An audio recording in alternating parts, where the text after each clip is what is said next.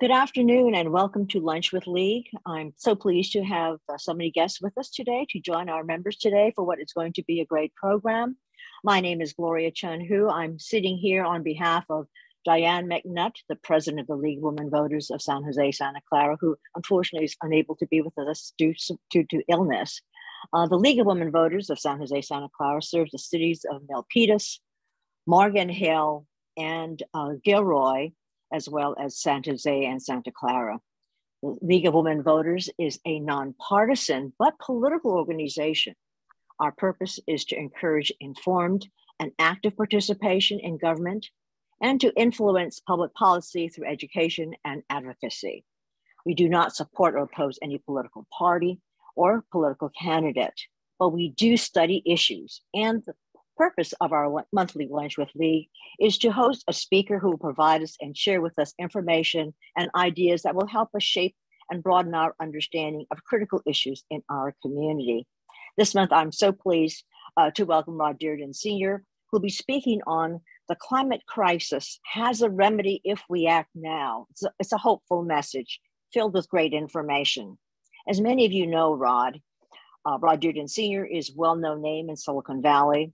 He's had over 20 plus years of public service on the Santa Clara County Board of Supervisors, providing great leadership there, and is chairman of our VTA board. Perhaps he is also best known for the work he's done in transportation. He is the executive director emeritus of the Meta Transportation Institute, and as we all know, the namesake of the Diridon train station in San Jose. He has truly been a champion for us in transportation. He is a longtime environmental advocate who has chaired more than 100 local to international transportation and environmental programs. This is something he has been very committed to for a very long time.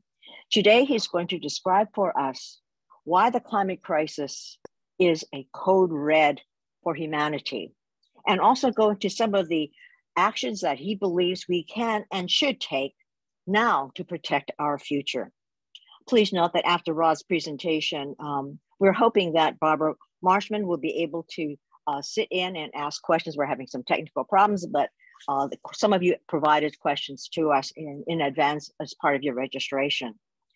So if you have questions while Rod is speaking, go ahead and enter them into chat, and we'll get to them at the end of Rod's presentation. So please now join me and give us a warm virtual welcome to Rod Diridon Sr. Rod, thank you for joining us today. Gloria, thank you very, very much for that nice introduction. It's the kind of an introduction that my mother would believe and nobody else would. Let me apologize to you. One time, I had a close encounter of the wrong kind with the man with the scalpel and lost a vocal cord about 10 years ago. So I have to speak with one vocal cord, which is a very dirty trick to play on an old politician. And so I croak a little bit, and I apologize and sometimes cough, and I won't do it again. I won't apologize again, but if it happens, it happens. Now let me get seriously into this. And first of all, thanking you, Gloria, and thanking all of those who put this nice program together today. I hope Diane is feeling better, and I'll look forward to being with Barbara if she can click in when the time comes. She's a dear friend of long standing. The presentation today comes from about 40 years of serious study of the subject. I was president of the American Public Transit Association in the mid-1990s, and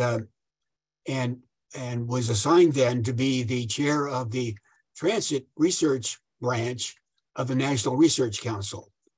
And after a year of serving as the chair, they let you do your study as the chair's study. And I decided to do a study of climate change, the causes of it. And they didn't want me to do it because most of the money at that time was coming from highway sources. And finally I demanded, and they let me get it done. And we did the study called the Combating Climate Change Through Sustainable Transportation Policy, mass transportation.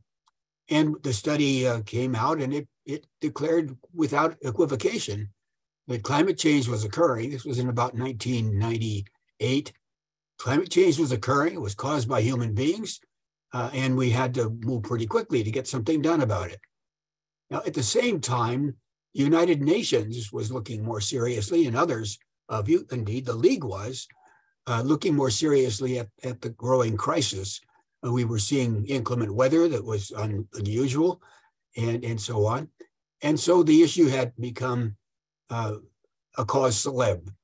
And now it has grown to the point of being the cause célèbre in the world. And it's the only thing that we almost all are unified in support of. Only one or two countries are still dragging their feet. Those are primarily the oil exporting countries. So what I'm going to go through with you today is scientific information. This is material developed by the best scientists in the world, Nobel laureates, the research branches of our great universities, scientists that aren't attached to any kind of an outside source of funding like petroleum or coal or whatever. So it's agreed to by over 99% of the researchers in the world. And at the end of the material, I'll give you a list of the sources you can go to in order to confirm the data in case you want to use this presentation yourself. And my fervent hope is that you will capture this PowerPoint. I'll send you a copy personally if you'd like, and adjust it to your own use. You can modify it and get out into the community and make the presentations in order to protect the future for our children. So with that in mind, and recognizing that this is fact, it isn't conjecture, it's scientific fact, let me begin the presentation. And it's going to go through a tough time at the beginning. And then at the end, we're going to end with what we can do to save the future for our kids. So let's begin. Thank you, Gloria. Next, Harold. Okay. As I mentioned, this is scientific material agreed to by the scientists of the world, and it's declaring a climate emergency. Next, please. The data that you're going to see says unequivocally, climate change is happening now and is human caused. The impacts are already irreversible. Those impacts that we have now cannot be reversed within the next 100 years. So we have to stop climate change now so the impacts don't become worse. And then we do that by acting today, acting locally, acting internationally, and acting together to protect the future for our children. Next, please. These are the extinctions in the world that we can record clear back 444 million years ago to the very first one. And then the last extinction occurred 66 million years ago when the big meteor hit the Yucatan Peninsula down in Mexico, and it killed 76% of all life on Earth. What we have now on Earth is the evolution of the last 66 million years. And if you're a human, you think that evolution is pretty good. Well, if we don't want to go through the sixth mass extinction, then and have that evolution terminated, then we better get to it. The head of the biology department at Stanford University Medical School recently gave a speech to the Rotary Club in San Jose, and she said without equivocation that we are in our sixth mass extinction now and must move very quickly in order to reverse the effects and stop the effects. Well, I think she's right. So let's figure out a way to get this done quickly, and let's talk now through what is actually occurring so you can answer the questions as you go through this presentation if you choose to do so. Climate change occurs when the sun's heat rays of sunshine comes to the earth, bounces off the earth, and goes out into space. That's the way it had been going on for millennia after millennia. But unfortunately, we've been burning so much carbon-based fuel that a blanket of carbon has built up around the Earth. Carbon and other gases, but primarily carbon dioxide, has built up around the Earth, and so that the energy is bouncing off the Earth now and bouncing off the inside of that blanket and bouncing back to Earth. And that's cooking the Earth. We're heating up the Earth rather rapidly now in historic terms, and we just can't tolerate it as a planet. So next, please. You can use that quote. Somebody captured it in a presentation and put it into this presentation. You can use that quote if you'd like. It's a factual statement, and I'll go on. Next, please. Now, this is a key one. For the last several decades, the US, Russia, China, and the European community have had a research station in the Antarctic, drilling down through their 5-mile thick ice sheet and capturing the teeny tiny little bubbles on each level of ice going back 800,000 years. They analyzed the tiny bubbles in each of those levels, the amount of CO2 in each one of those bubbles, and that's what you see mapped here. Those are the high ones are heating periods, the low ones are ice ages. And so you can see the ice ages and the heating periods and ice ages and heating periods going back, and the Earth adjusts each time to bring us back into conformance until we are where we are now, where that red arrow points. We are twice as high in CO2 in the atmosphere as ever in the history, recorded history, 800,000 years on Earth. We are 4 times as high we're 4 times as high as the average. So it's telling us something. It's a red flag, and it's reminding us that we have to act now. Next, please. Well, that CO2 in the atmosphere causes the effect of global warming, the bouncing back of the heat back to the Earth instead of letting it distribute out to the universe. And so you can see that it becomes dramatic at mid-century last century. And then it started to become obtuse as we relied more and more and more on carbon-based fuel to create energy. That's cars, trucks, planes, trains, lawnmowers, leaf blowers. It includes the natural gas that we use vastly in our dwelling units and employment locations and factories. It includes the coal that we use for creating electricity and manufacturing cement and so on. And we've been doing that much more and more as the population on Earth has increased, so that the last 5 years on Earth have been the hottest 5 years in the recorded history of the planet. Not just the hottest, but much, much higher than any time in the past. But these are the facts. This is what we know is happening now, and we have to plan for if we're going to have a future. Next, please.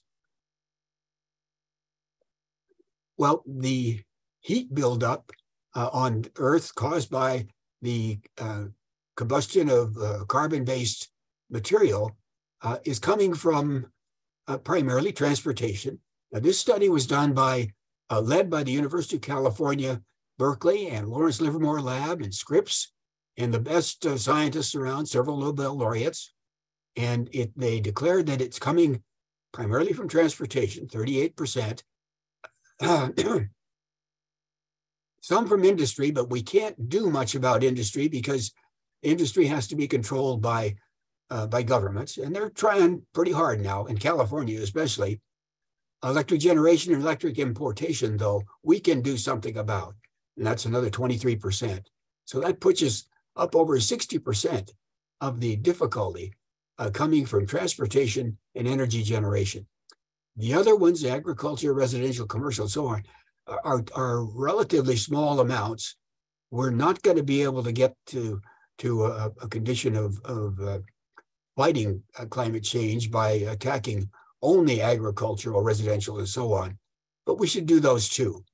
But we have to address transportation, industry, electric generation, and imports.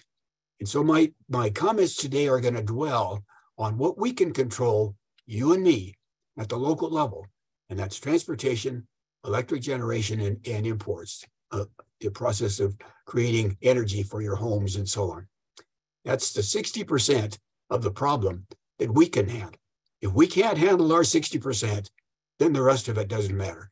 So this is a burden for you and me at the local level to handle. Next, please. Now, here's the solution. Cars are the real problem.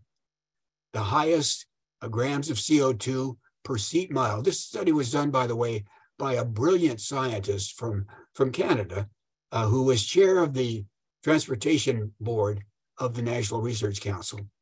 And his name is actually on the bottom of this slide, but it doesn't come through here. And so cars are the major problem. Electric vehicles are attacking that. And the projection is that by 2030, 2035, 2040, the majority of the cars on the road are going to be electric. Air is a real problem. Now that shows all of airlines, but short hop airlines are worse than automobiles in terms of pollution per seat mile. So we need to get rid of short hop airlines. Those are just absolutely devastating, with those big motors moving the airplane up into the air, and then only being at cruising altitude for a short time, and then the big motors being used again to come down and land. Buses are not good. Diesel-powered buses are not good. And fortunately, our transportation leaders across the nation are shifting over now en masse to electric and hybrid buses. Our VTA is doing it right now. But the real solution is light rail, high-speed rail, other kinds of metro rail. That the Caltrain system is being converted to electric rail right now. It's almost ready to go into operation. The new rolling stock is in San Francisco, and you can see them if you'd like to look up at the maintenance facility, and you can see the new wires over the tracks for Caltrain. So they're in the process, and they'll be ready when the high-speed rail system goes in to use the same tracks and the same electrification systems. So we're getting there, but we've got to move faster. Next, please. Now this is the red flag. When this article came out in 2018, it was a summary of a speech by the Secretary General of the United Nations, António Guterres. He was telling us at that time, and people weren't paying attention, that science was telling him his Intergovernmental Panel on Climate Change, which was headed by 72 Nobel laureates, by the way, at the international level, was telling him that climate change was out of control. We needed to do something about it immediately. Well, he came out and made it public in 2018. They indicated that in as little as 12 years, the worst impacts of climate change could become permanent, and we needed to work immediately against it. Well, we didn't do very much the first couple of years. People weren't listening. Then last year, he came out again and declared a code red. Now, code red is a legal term at the United Nations to declare a state of emergency in regard to climate worldwide. Now, many of the countries of the world, including the United States, did declare a code red. We were a couple of years behind, but when President Biden became elected, he declared a code red for the United States. California has declared a code red. Most of the progressive countries of the world have done so. Russia has not, and a few others, Saudi Arabia, but China has. So we know now that it's a crisis. We know we have to work in consortium worldwide in order to fight the crisis, or we'll all go down. So let's recognize that and move together as a result of that good research. Next, please. What I've just told you is charted here. We are where the green line is. We're going to have some serious impacts of climate change. We're going to continue to have atmospheric rivers come across the country, and we're going to continue to have high winds, and we're continue to have some flooding because of what we've done already to the planet. But that will not get worse if we can combat climate change by 2030 to the point of having the atmosphere not become any warmer.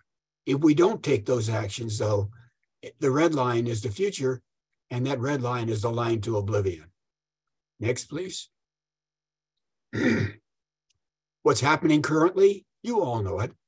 Food production is being disrupted around the equatorial area, clear around the globe. It's becoming impossible to create enough food to feed the people living in those areas. In addition, when that food gets short, there are fights, intergovernmental fights, and it becomes impossible to sustain a population because of the mayhem that's occurring in the area. And that's what's causing the mass exodus of people from the central part of our planet in the Americas, and you're seeing those people pile up against a fence in the south part of the United States. And you're seeing the same thing happening with people taking terrible lifeboats and so on across the Mediterranean, trying to get into Europe. Well, that's not going to reduce. That's only going to increase as we have more and more climate change and less of an ability for the countries of Central America and South America, Northern South America, to sustain themselves and to sustain their population. Unexpected epidemics. Well, you don't have to talk about epidemics. We are living that right now with COVID and with all kinds of other epidemics that are being experienced now, all the way from dengue fever to all kinds of other awful things that we are not used to having up in the more moderate climates as the temperatures increase. Water shortages, it's only going to get worse. We're going to have an inability to sustain Southern California in the next 100 years.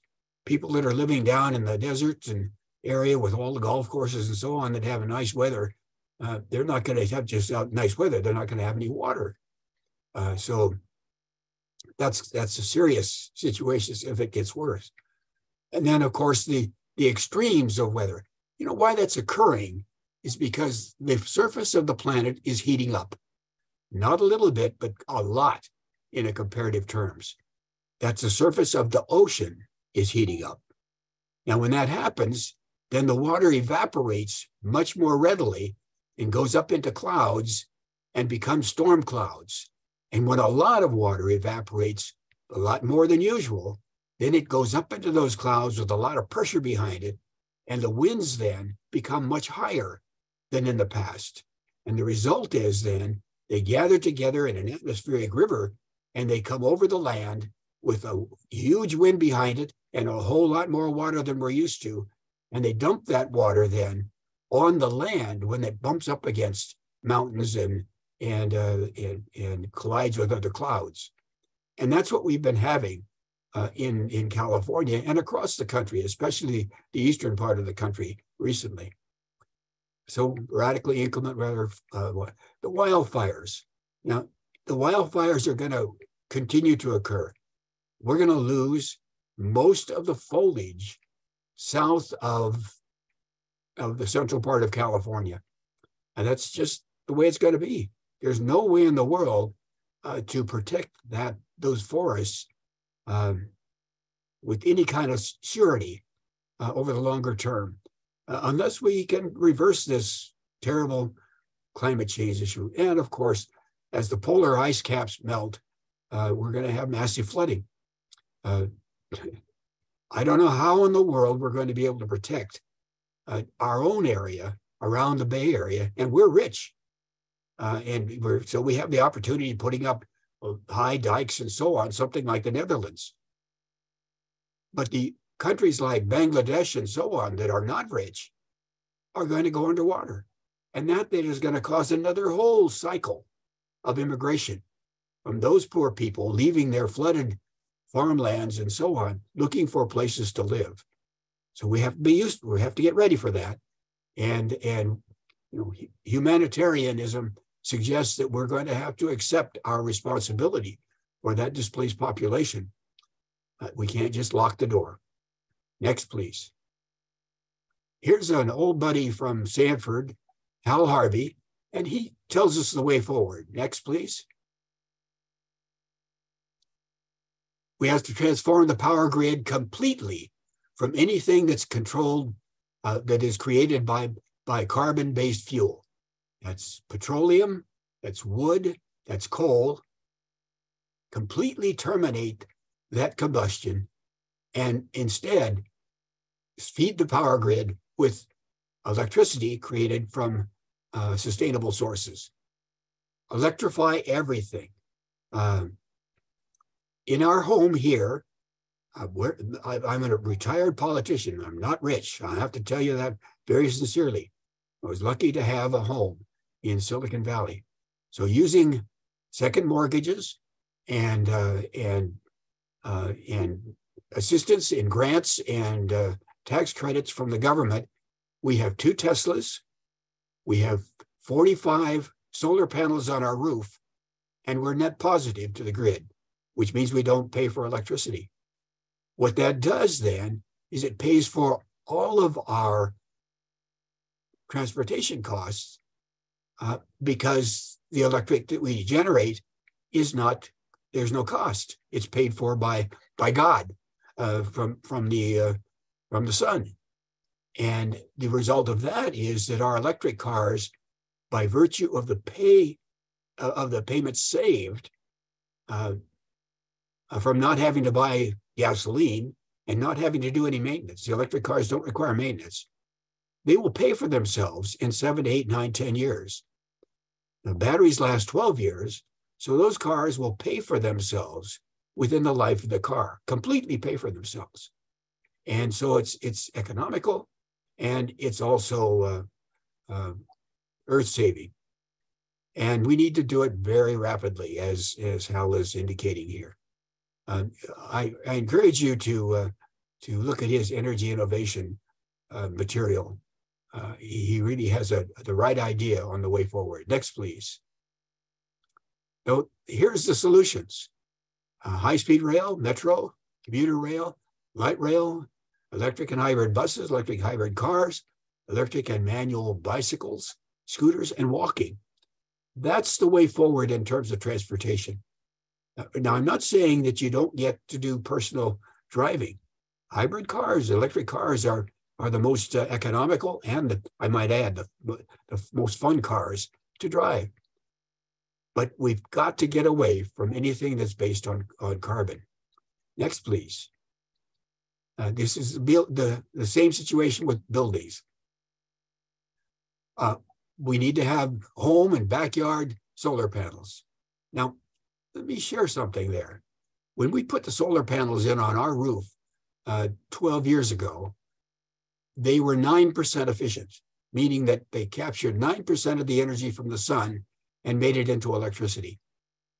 The current panels being installed across the world are between 20 and 25% efficient, meaning you can have 3 times fewer, 1/3 the panels, and still get the same amount of energy. Or you can have the same amount of panels and create 3 times as much energy and share that back to the electric company so that they don't have to buy it from anybody else. Solar panels are really a good thing to do. And with the battery-powered storage battery walls that are being put in now by Tesla and others, you can become completely independent from the grid for long periods of time if you would like to, and that will protect you whenever PG&E decides they're going to have a shutdown because of high winds or whatever. The battery walls will protect you and allow you to run your important utilities during a blackout. If you can't put the solar panels on your roof, and remember, it isn't an affordability issue because you get all sorts of incentives and tax credits and energy savings that pay for it. If you can't put them on your roof, then you can get you can purchase sustainably generated electricity from your aggregators. They're called energy aggregators, and they sell the energy through the wires that PG&E allows them to use at about the same price as regular energy. It used to be a little bit more expensive, but it's coming down now. And so you can have only sustainably generated electricity coming to your house if you go to your electric aggregator, and they'll sell that to you. And remember to insulate your home so it doesn't lose energy coming through the walls and the ceilings. Eliminate gas heating, fireplaces, and other kinds of things. No burning woods. The only time you should ever burn wood now is when it's raining outside. If it's raining outside, you can burn the wood because the rain captures the carbon and takes it right back down into the soil, and it becomes fertilizer. But if it's not raining, don't burn wood. It's toxic, and it hurts the planet. If you need background on this, the Air Quality Management District, Metropolitan Transportation Commissions will, in the numbers are at the end of the presentation, will give you the background and will give you access to the grant programs that help you to do these things. Next, please.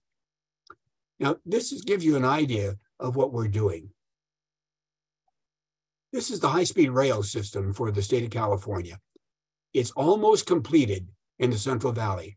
That's 171 miles from Merced to Bakersfield. And then at Chowchilla, just south of Merced, it takes off to the west and goes under the Pacheco Pass in tunnels. You can see the tunnels there. One's 15 miles long, and it comes out at Gilroy. There's an interchange station at Gilroy, and I'll show you what's interchanged in just a minute. And then it joins the Caltrain system, and it goes in the Caltrain system all the way up through San Jose and San Francisco. And that system has been approved. It's being funded now. It's going to take a lot of money, but it's what we have to do if we're going to be solving the problem. Europe has done this. They're all done. They are still extending. The biggest high-speed rail line under construction in Europe right now is the one from London to Birmingham and Leeds, and it's costing almost 4 times as much per mile as our system in the Central Valley. Yet they're going ahead with it with enthusiasm. And so we can build ours. It is being built, and we're all ready and have done the studies and are doing the planning now to welcome it when it gets into Gilroy and up through the peninsula. Next, please. This is what it's going to be greeting. You can see the high-speed rail line coming through the middle of it. Well, it's going to be greeting the Amtrak. It's going to be greeting Caltrain and Metrolink. It's the Capital Corridor train that goes up to Sacramento. It's going to be greeting it there in San Jose. And it's going to be greeting the whole rail network, which is being developed now in Santa Cruz and Monterey counties that are leading into the station at Gilroy, so that those folks will have an opportunity of using electrically powered commuter rail to the Gilroy station and exchanging with either high-speed rail or Caltrain to come up into the San Jose, San Francisco area. So we're doing it right here. It's just a matter of getting it done now. Next, please. Now that slide didn't transfer, but it shows what we're doing in Santa Clara County. I'll talk it through with you very quickly, and then I'm happy to answer questions about it. It shows the commuter rail system, which I mentioned to you just a moment ago. In fact, let's go back one slide. 2 slides, please, if we could. Oh, no, one slide. One one back there. What it does, it shows the commuter rail systems that we talked about. It shows the development of BART coming down through San Jose now, and it's built now down to Berrios Station, and it's under construction under San Jose in the tunnel and coming up in Santa Clara. It shows the light rail system. We now have about 50 miles of the light rail system done, with another 100 miles, 80 miles planned, and that's under construction. And all of that is electrically powered now. Then it shows buses. The bus system is being converted to electric and hybrid buses. And then it shows the interconnect of all of those at the Diridon station and at the Mineta International Airport, where we can get people then most conveniently by electrically powered transportation to those interchange stations, and then to airports throughout the world, or to transportation systems throughout the Western United States by Amtrak and high-speed rail. So as I said, we're doing it right. We just need the funding. A big step in that direction was taken by President Biden when he was able to get the infrastructure bill passed last fall, $1.4 trillion to build the transportation systems and the electric generation systems of the future. 66 billion of that is set for high-speed rail, and high-speed rail is back in Washington now competing for that. And we're told already that we're going to get a major chunk of it because we're the most advanced high-speed rail system in North America. So next, please. This is what you can do personally. First of all, become a climate ambassador. You get out there and talk to your neighbors. Make it part of your mantra to tell your family, your friends, your neighbors, your church buddies, your social program activists and environmental activists. Tell them about this and how urgent it is. Put those concerns into your everyday conversations. We have buttons prepared that make you a climate change ambassador. And if you want some of those buttons, we can have them sent to you. Make sure you make presentations of this PowerPoint. If you want the PowerPoint, we'll send it to you in a form that you can mush around and make it comfortable for you to present. But you need to get out and share it with others in the community so that they become ambassadors also. Buy or lease an electric car and install the solar panels. That's really important to do. Don't buy another petroleum-powered vehicle. If you do, in 10 years, you won't be able to sell it because nobody's going to want petroleum vehicles because the gas stations will be closing, and they're so much more expensive to operate and maintain than the electric vehicles.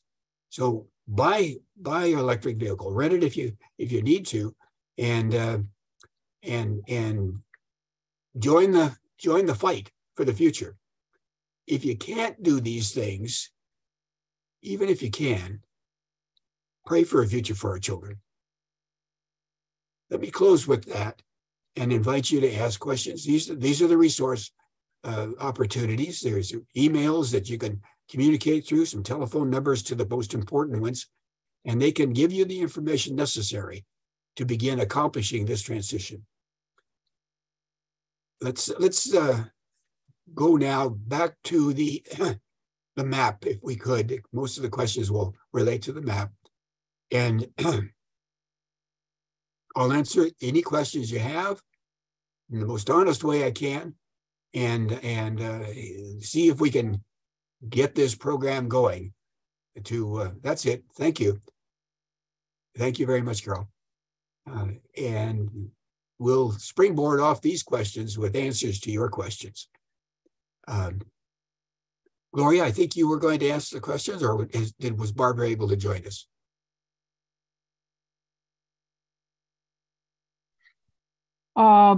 Gloria, I don't see Barbara here. Gloria, could you ask the questions?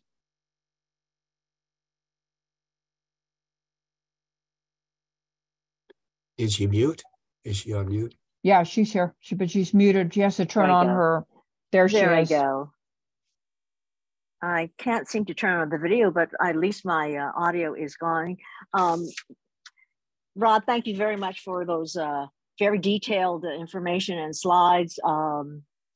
And appreciate your being here. If this is something that the League has indeed been very interested in and involved with. And I'm glad to see that our two co-chairs of our climate change committee are both with us, Judy Chamberlain and Virginia Holtz. Let me get to some of the questions that were prepared ahead of time. Lori, could I interrupt you may I interrupt sure. just a minute to say that I really applaud the League for being way out front on this a decade before the rest of the world found this to be a problem. And one of the most proud moments of my life was when I retired from the County Board of Supervisors in 1995. The League made me an honorary member, and I still value that honorary relationship, and I'm happy to help anytime I can. Thank you so much, Rod. We really admire all the work you've done, especially in the transportation area.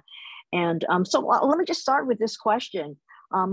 We know that COVID really impacted our lives, but it's fearful. It really hurt public transportation. Would you speak about that? And how do we recover from that, I think is one of the questions. How much has COVID hurt public transportation, and do you see recovery happening? Gloria and Virginia, and I forgot your other chair. Judy. Judy, thank you for your leadership. First of all, highway traffic is coming back. It's worse than it was now. Yes, it is. Before the pandemic, I looked on my screen, on my traffic screen on the Tesla coming home yesterday, and it looked like a bowl of red spaghetti, with all of the major highways being in condition red, which meant they were stop-start traffic. And this was a little before 5 o'clock. And that continues on through to 6:30, every afternoon now, every morning in Silicon Valley. Now, people are going to put up with that, not for very long, and they're going to start going back to mass transportation, especially as mass transportation becomes proven to be safe. Right now, we're ultra concerned about COVID and the other infectious diseases.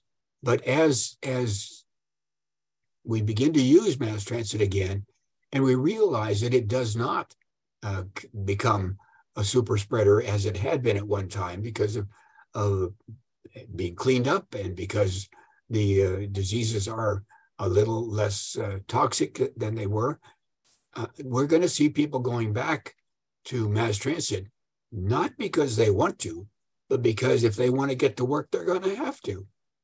They're not going to be able to get there in a car. And we can't expand the highway system enough to accommodate the cars. The highway system right now, in California especially, is built out to the sound walls in almost every place. The little areas where we can expand the width of the highways, it only moves the bottleneck to another location. So we can't increase our throughput significantly anymore in California. We just don't have the dirt to pave. So the only alternative we have, if we are going to continue to accommodate the significant industrial growth that Silicon Valley is seeing and other California locations, is to continue to use mass transportation and to develop a mass transportation that looks a little bit more like Manhattan and a little less like traditional LA. I think that sometimes we have to think about personal behavior and changing and how we do things. And for example, I know that a lot of people are dealing with health issues and obesity in this country. And so perhaps more walking and biking is also another part of it. Absolutely. The next question really has to do with public policy, Rod. What do you feel would be the most important things for, say, those of us in the League and local residents to do in terms of pushing either city or county government in terms of developing policies and taking actions that will have some impact And tied in with this sort of, perhaps is sort of the notion, do we need to start thinking about asking residents to give up something, or should we ban certain activities? Is that a course of action that makes sense to you, that we actually impose or use our government policies to create change in behavior? And what do you think? Is there something we should be pushing? It's already happening. And it's easier here in California than in some of the other areas of the world. But it's already happening in California. California has declared a code red. That's where you start. San Jose has declared a code red. Santa Clara County has declared a code red on climate change. So they're all ready to do the things that are necessary.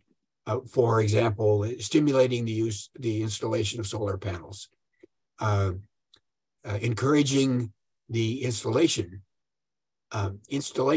of every home and building that is being constructed now, eliminating and making it illegal to have natural gas put into the new buildings, instead requiring that all heating and cooking and so on be done by electricity.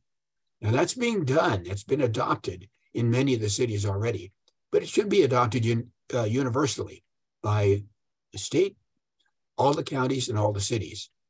It's going to be harder in the remote areas.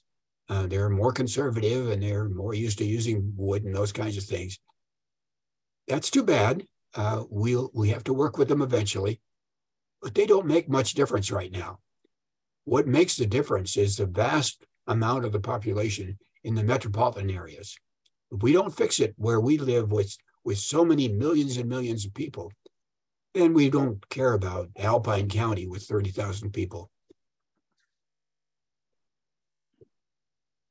Yeah, and it varies. I mean, California is such a diverse state. I mean, and we have major metropolitan areas, and then we have larger agriculture areas. This is a curious, interesting question. What do you say about the idea of individual and pension funds being reviewed and perhaps changing their investment strategies to support good climate action? And I suspect, for example, should we use our pension funds or our investments to change the course of corporate behavior? How do you feel about that? And if so, are there some investments, and how do you find them that would be, I guess, climate friendly or truly green companies that are doing the right things, as opposed to companies that are perhaps adding to the greenhouse gas emissions? Gloria, a good investor, a good investment advisor will tell you not to invest in petroleum right now because it's going to go out of business. In the next 10 years, the amount of petroleum we are consuming in the United States is going to drop precipitously because people are concerned about climate change. In California, it's already happening. You see gas stations all closing all over the place. And who wants to go down and be whiplashed between $4 and $5 and $6 a gallon for gasoline and have to pay a mechanic a lot of money to change your oil and fix your pistons and do all the other kinds of things with your gasoline-powered car, when none of that is required with an electric car? There's just a little electric motor in there that's in permanent lubricated bushings that never requires maintenance. And the battery, you charge your car when you bring it into your house and you plug it in with your home charger if you have a home situation, or you do it with the communal chargers that are being set up now around the state by the state of California. So it's much less expensive to buy an electric car, and that's going to put the petroleum companies out of business as it comes to selling petroleum to a gas station. If you buy a gas-powered car right now, in 10 years, you're not going to be able to sell that car. Nobody's going to want to buy it because the gas stations will be closed, and it's going to be identified as a polluter. They're going to look at you and say you're antisocial person because you're driving a gas-powered car and hurting the planet when everybody else is driving electrics. So if you're a thinking investor, you're not going to want to invest in petroleum companies, in gas companies. And that should go for our institutional investors too. So the great investment funds that are supporting Stanford and Berkeley and the other Harvard and so on have already made the decision that they're going to divest. They're gradually divesting from petroleum and carbon-based energy in investments. And it isn't just because of climate change. It's also because it's better investment policy to be investing in solar panels, investing in a company that creates solar panels or invents better batteries or builds electric cars. There's another whole area of investment opportunities relating to this new electric car industry that we can all be involved with and make a lot of money. Mr. Tesla will tell you that you make a lot of money supporting electric cars, although he went wacko in the process, apparently. But But on the other hand, we now are seeing a huge, tremendous growth in electric cars by all of the automakers. They're finally on board with that. And how do you feel about, I guess this is sort of a different question that has something to do with climate change. What are your thoughts about what society can do to accommodate the millions of people who are being displaced and due to essentially climate change and some of the impacts of climate change that you referred to? Well, this is a tough one because it's only going to get worse. And there are ultimately there will be a billion people who will be upset and uprooted and finding a place to live where you and I live. They're going to be coming to where the water is because that's where you can raise a crop and have a living. Now, we can say build a wall and keep them out. And that might work for short periods of time, but eventually it won't because humanitarian requirements of thinking human beings won't let those people die in the desert down there for very long. And so we've got to figure out a way to accommodate them. Now, the United Nations developed a policy years ago of dividing up the number that each one of the countries should accept based on the country's ability to accommodate growth. And we ought to be receptive to that. Instead of building walls and talking tough and trying to scare people away, we ought to be receptive and saying, we'll take our share and we'll divide those up and send them around to different sponsors throughout the United States. Many of the churches have sponsoring programs and other of the organizations in the nation have sponsoring programs in the various cities and institutionalize that process of accepting folks who are coming through for immigration, taking them through an induction process, preparing them for work, and then getting them to work in your backyard. They can be if they're technically competent, they can be working in the technology industry that seriously needs employment now. If they're not technically competent, they can help mow your lawn or clean your house or do the other kinds of things that you can't find people to do now. But that has to be done. We can't leave people sitting out in the desert and expect the world to accept that for any period of time. I think as you pointed out, this is a global issue. Code Red for it's not just the United States. It's something globally that we all need to deal with. And you've done so much to help us think about it not only as a global problem, but also what we can do locally. Thank you so much for your passion, your long-term commitment in this area, your focus on transportation and how to make our transportation system one that will take us away from fossil burning individual vehicles and urging support for not only public transportation, but good public transportation. You are a hero to all of us in the League for your work. Thank you so very, very much. I do want to comment to the audience that this has been recorded, is being recorded, and so the slides will be available and the recording will be available. And if you have any questions, of course, we will be happy to refer them on to Rod. But I think we go back to the individual actions, Rod. Gloria, may I make a closing statement? Just one Yes, sentence? please. In 10, 15 years, we're going to know how this turns out.